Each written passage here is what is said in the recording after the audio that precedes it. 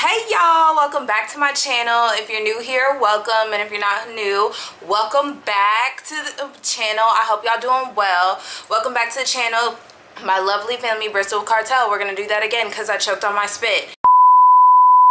Hey y'all, how's it going? My name's Armani. This is my channel, Life with Bristol. If you're new here, welcome. If you're not new here, welcome back. I hope y'all are doing well. Welcome back to the family. Welcome back to the channel, my lovely family, Bristol Cartel. We just gonna leave it at that because I'm not finna redo it again.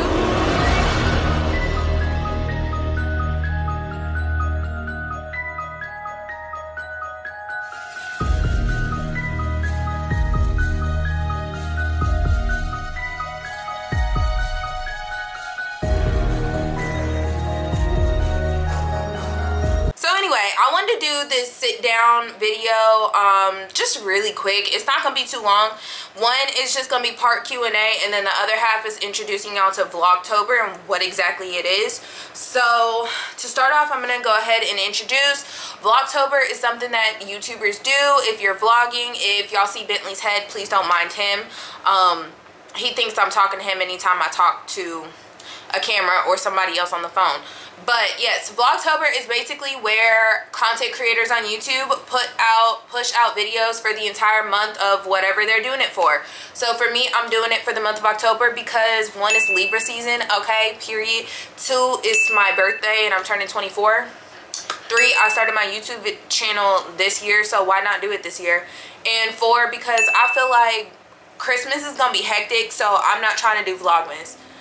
We'll see how Vlogtober goes, and then we'll do Vlogmas. But yeah, so just let y'all know that's basically what it is. I'm gonna be posting videos throughout the whole month of October just to give y'all an example of what's to come, to make sure y'all are notified, make sure y'all are subscribed, make sure y'all like this video, okay, and make sure you share it. That's how we see, I knew it was gonna come up here at some point. Make sure you share it. That's exactly how we grow our channel. We are on the road to 100 subscribers, so let's make sure y'all sharing the video. Make sure you're liking it. That's how YouTube's gonna push the videos out, okay? If you haven't done it for all the other videos, make sure you go back and do it. Okay, great. For Vlogtober, I got a bunch of videos coming up. I'm gonna try to do a paint with us video with me and hubby, and y'all just chill with us while we paint. And then I got a decorating the house and fall stuff, just because I want to buy some fall decor.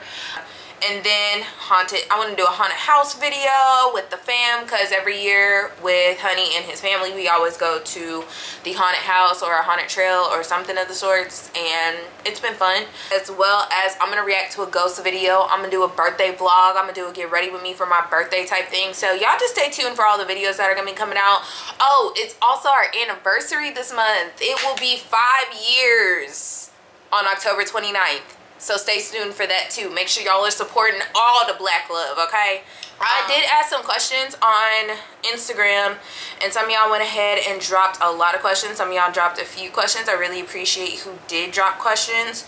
So I'm gonna go ahead and start reading them off, just because, like I said, I don't want this video to be too freaking long. The first question I have: what is one thing I try to implement daily? There's a lot of things I've been trying to implement daily as of lately, but I will definitely say having that time to be quiet or be to myself, whether it's just meditating, whether it's journaling, whether it's showing gratitude to, you know, God and the universe, whether it's, you know, that type of thing. I definitely try to implement that daily, because I feel like when I don't have that time and I'm surrounded by people constantly, you know what I'm saying, I start to go on autopilot and just do what I need to do for other people. But I don't take the time out to like sit back, you know, okay, is, you know, get myself in check and like be like, is you okay type thing, you know, like I tend to do that. I put myself on autopilot, so now it's something that I will take just a mindful moment, a mindful minute, whatever the case may be. I really don't care. I'll just take a mindful minute or a mindful moment, and it's something that's really helped me a lot, especially with my anger problems. So, what are your plans for your birthday? To be honest, I don't have any plans for my birthday besides Vlogtober, really. And my gift from y'all would be to share, like, comment, and subscribe. But that's that's besides the point. Yeah, I don't really plan stuff for my birthday. My 21st birthday went pretty, I'll say ever since my parents' incarceration and stuff like that, I don't plan for my birthdays like I should. I was not expecting to get emotional. I don't really plan my birthdays like that just because they didn't feel the same. So I didn't really care for it. And then when I did try to make it feel like that, there were different people that would just make it seem less special. So like people gossiping outside the hallway, or people showing up drunk and then not showing up to the event. So it was stuff like that. So I don't really plan my birthdays no more, just because I notice when I get other people involved, it don't ever turn out how I want it to, or it doesn't turn out how I expect it to. And I'm one of those people that's like, I'd rather cut out all the bullshit and get drunk by myself, or get drunk with like some close intimate people and call it a day, than to do a whole extravaganza. So I'm not doing much for my birthday. I know my mom asked me what places I wanted to go out to eat at. So she'll probably come down, we'll probably go to dinner. But yeah, and plus it's on a Wednesday, October the 13th. It's on a Wednesday this year, so it'd be cool if it was on a Friday, but it's on a Wednesday this year. So I personally, I ain't got nothing to do. I'm gonna be at work making money. I'm gonna try to make some bonuses this month, and that's gonna be that. But however, if any of you creators of the South, if y'all want to get lit with me that weekend, we can do that too. So a lot of y'all ask me, how am I mentally, or how am I mentally, how am I physically? Physically, I'm good. I do see age starting to set in, with popping here and there, and you know, hips popping here and here, shoulders, elbows, knees, wrists, ankles, all that. I'm popping here and there, and I'm kind of like whatever. But yeah, I've been trying to do yoga to combat like feeling stiff and stuff like that, because I do feel that here and there. I do feel that more often.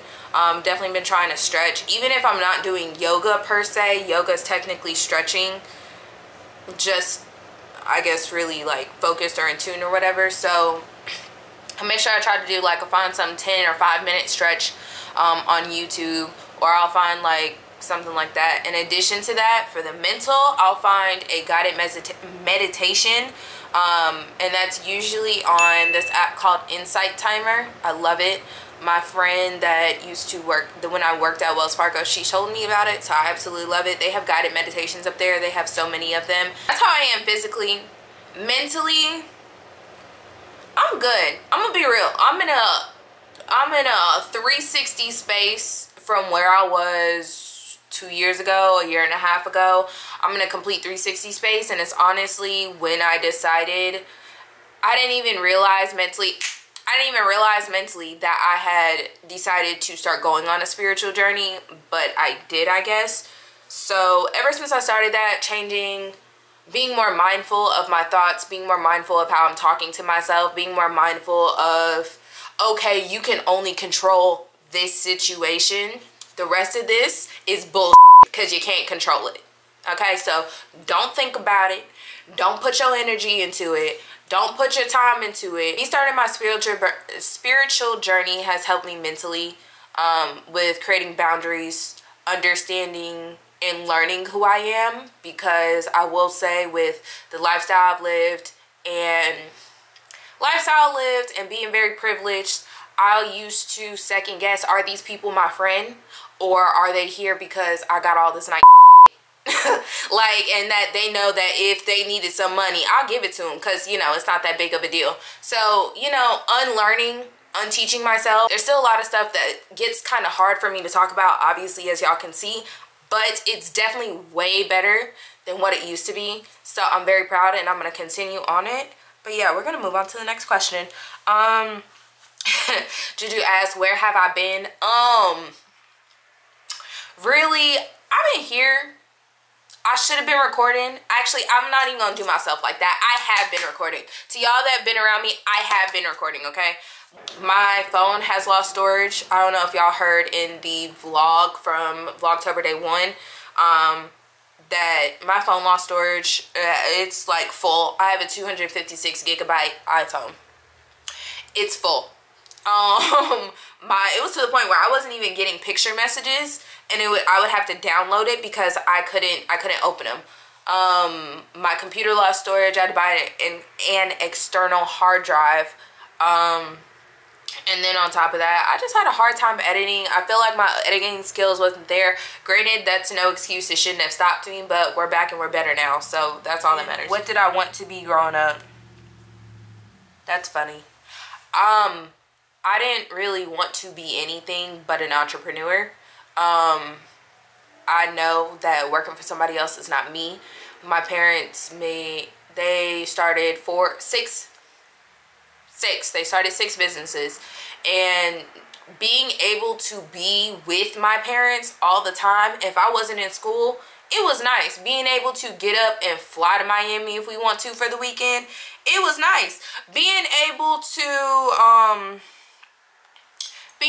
you know, take trips, do this, that, and the third, bring your kids, friends along, it was nice. So I will say they did set the expectations high. They've always been, my parents have well, first of all, my dad came here as an illegal immigrant, and, you know, I've had an amazing life. So I already know that I've never been raised as one of those people that, oh, you can't do this or you can't do that. He didn't even have a social security number, let's be real. So considering I have that, I'm unstoppable, okay? Y'all can't tell me, no, you can't do this. No, you might not be. No, none of that. We ain't hearing none of that. We ain't hearing none of that. None of that. Keep your negative projections over there. If you think you can't do it or you think it's not for you, that's fine. Moving on. You speak Spanish so well. Are your parents are you Latina? Are your parents Latina? By the geographical definition, yes, I am Latina. My dad is from South America. He's from Guyana. He's from a Latin American country. Therefore I'm Latina. Am I Hispanic, or do I speak normally do I speak a like Spanish? No, I don't. I'm not Hispanic. I'm a Latina, and my parents don't speak Spanish. What made you study communications? Like I said, who can undeny Olivia Pope? Like, come on now. Come on now. She's the 1, 2, 3 info. Like, yes. Why do you love your city? If y'all ain't know, we from Charlotte. Honey wants to say Weddington. Whatever, I'm from Weddington too. Honestly, I don't know why I like Charlotte. As I'm growing up, I'm starting to understand more, I guess, what is nice about Charlotte. We have the good, I'll tell you this, we got a good feel of everything. You can be in the city, or you can be on the outskirts of the city. You can even be in like Davison, which is 30 to 45 minutes away, or the real suburbs like Weddington, like Monroe, like Rock Hill, and you can still have that experience and that feel. Like, even if you're in Rock Hill, South Carolina, you are technically right there on the border of North Carolina. So like, you can even still drive to Charlotte and come chill. I can go to Raleigh. I can go to the beach. I can go to the mountains. I can go everywhere. We got lakes. Like, it's just everywhere within a radius, and it's not as crowded as Atlanta. I'm gonna say not yet, because there's a lot of y'all moving here, but it's not as crowded as Atlanta. It's not as busy as New York, but you still have stuff going on. The one con I will say, stuff don't stay open late. And that kind of be making me mad. Granted, it's COVID or whatever, but that be pissing me off. Like, New York, you can go out somewhere. We can leave the house at 11:30 and still be able to have a good 3 or 4 hours to have fun outside the house. I will say that is one con about Charlotte. I don't like that that clubs and stuff only stay open until 2. I mean, granted, I guess it helps with crime and stuff, but we trying to be outside.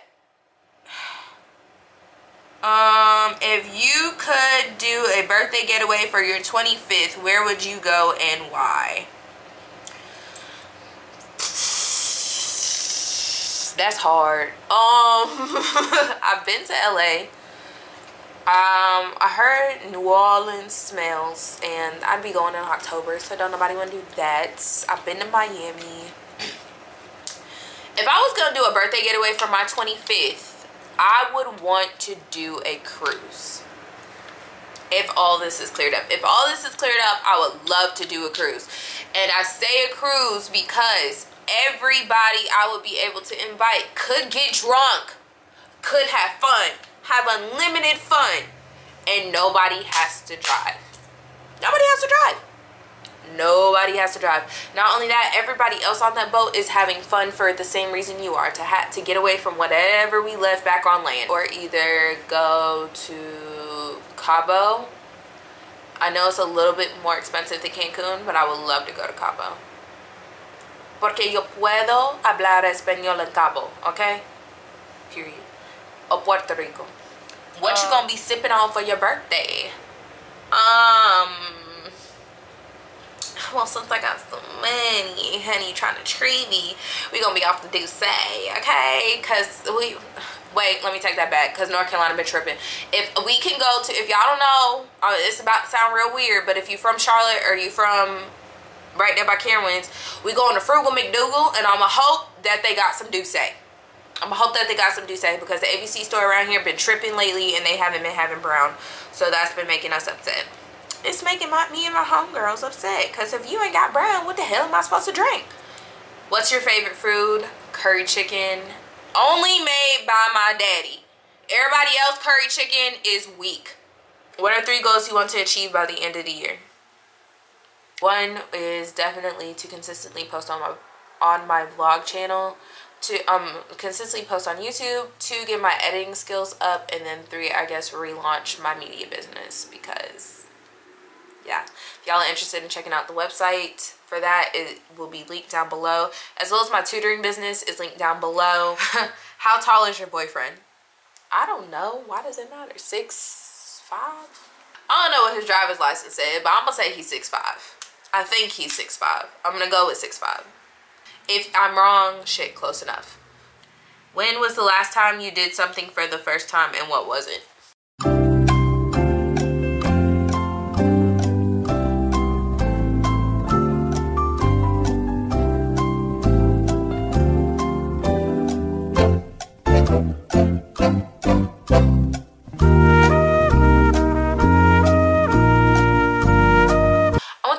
For the first time this past weekend with Deja and Dion and William and Adrian. But yeah, I can't think of anything else really. I've lived a pretty eventful life. 9. How many siblings do you have? 6. I am 1 out of 7. How did you and Zoe meet? If y'all want an actual video for that, I'm not going to answer that question in this one. If anything, y'all like this video and give this video a thumbs up. Leave a comment down below if y'all want to see a video of me and Zoe answering y'all's questions. I will let y'all know he's not a super talkative person if you don't know him. So in front of the camera, he might not be super talkative. It just kind of depends on his mood. And watch me say that, and then he's super talkative in the video. But what is one thing you want to change or commit to this year that you didn't do too much or care about previously, and why?